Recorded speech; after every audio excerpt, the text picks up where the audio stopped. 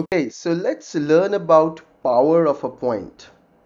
This is a very important topic in geometry.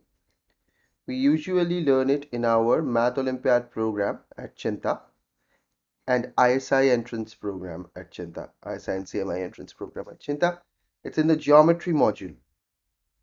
Okay, so what is this topic all about? Suppose you have a circle. Let's call this circle gamma. And suppose you have a point somewhere in the plane. It could be on gamma, of course. Somewhere on the plane you have this point P, and you want to ask what is the distance of P from the circle.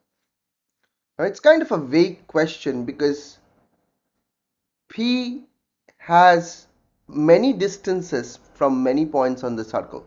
So you can take several points on the circle, and the distance of P from these points will be different. So how can you precisely define the distance of a point from a circle? Sort of intelligently define it. So this is how we traditionally do it. We try to draw a tangent from the point P to gamma. Of course, if P is inside the circle, that won't be possible.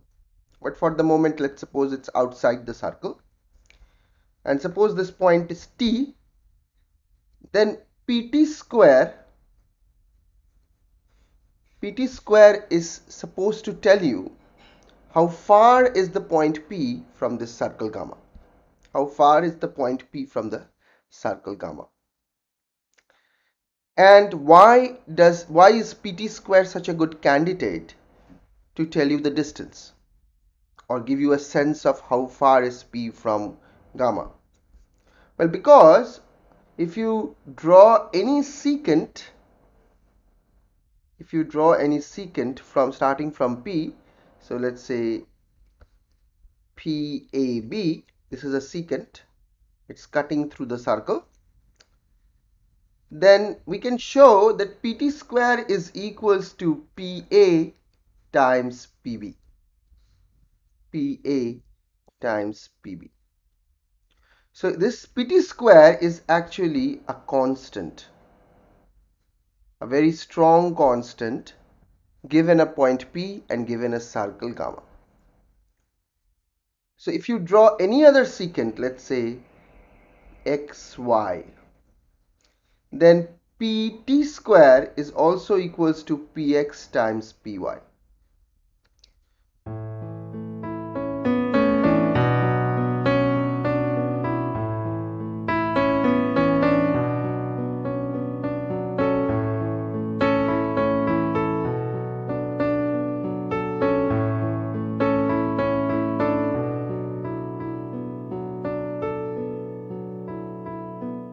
You can do this with any secant. That's the magic. So whenever you do this product Px times Py, this much by that much, is always square of the distance from the tangent point. Why is this quantity so nice? Because we can define it for points which are even inside the circle. So if we take a circle again, let's say gamma, and if I take a point P inside the circle and I draw a chord like this, suppose this is A and this is B, then PA times PB is again a constant for the point P, for this fixed point. What does that mean?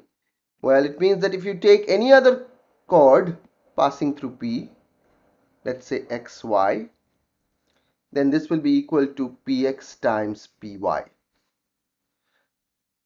So this particular product, this seems to be a constant for even points inside the circle or outside the circle. So that's awesome, because then we can use this value, this product, and say, okay, this, let's suppose this tells us how far is the point P from this particular circle. So of course I made a lot of claims. I need to prove those claims. So the first claim that I made, claim 1, is that if I have a circle gamma, and if I have a point P outside it, then PT square is equals to PA times PB. So here is the claim. PT square is equals to PA times PB. This value is known as the power of the point P. Power of P. It's power of the point P with respect to the circle gamma. Okay. So why is this claim true? Okay, we can prove this. Let's join. Okay, maybe I can use a different color. Let's join TA and TB. Let's join TA and TB. Now notice that this angle is equal to this one. Why is that? Why is this angle equal to that one? Well, we are using something called a tangent chord theorem. So we discussed this in a different video and also in our geometry modules all the time. It's a very powerful tool. I won't explain that theorem here. I'll tell you the statement of the theorem.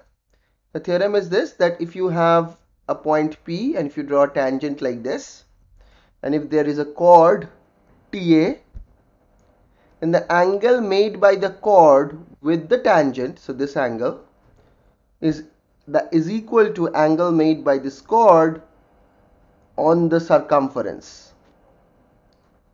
So chord to tangent angle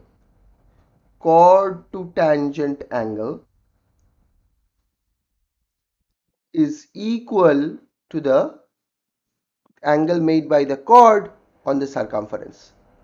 Chord angle on circumference. So we use this all the time, this particular theorem. So you should definitely learn how to prove this. If you know how to prove this, why don't you put a proof in the comment? Let me see how you prove this theorem. Okay. So this angle is, suppose that's alpha, then this is alpha. Now what I'm going to do is I will be comparing the triangles PTA and PTB. PTA and PTB. I'll be comparing these two triangles, and I want to show that they are similar. I want to show that these two triangles are similar. So notice that angle PTA is equal to angle PBT. So one angle is equal to another angle. Angle P is common. So angle TPA is equals to angle TPB, which is the same angle, angle P.